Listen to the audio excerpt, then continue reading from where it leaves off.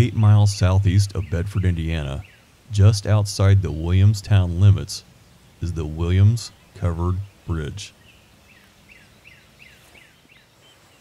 It was built in 1884 by Joseph J. Daniels, a prominent builder of Indiana covered bridges.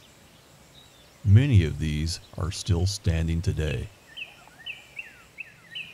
Covered bridges were built to trick horses into thinking they were simply entering a very long barn. Both entrances cleverly disguised the fact that the horses were not only high above the ground, but over water. Yep, longest barn I've ever been in.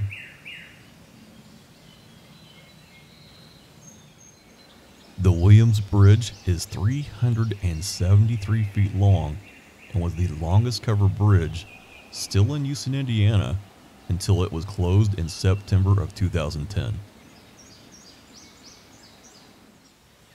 It's 14.7 feet wide and 19.2 feet tall. It easily handled later single-lane car and truck traffic.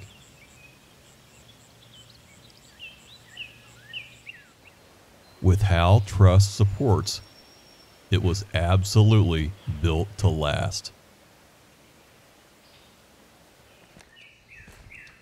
My memories of the Williams Covered Bridge go back to when my mother took my brother and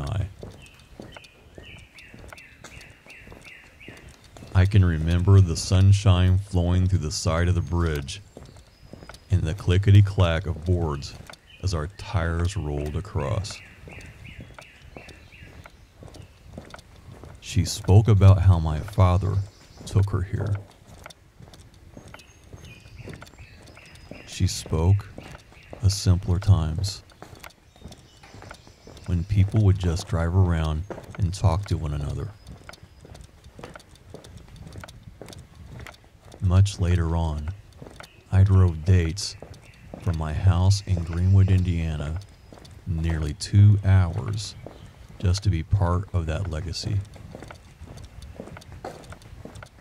Not to mention that the fear of driving across an old, ancient bridge that might fall into the river at any moment made them hold you closer than ever.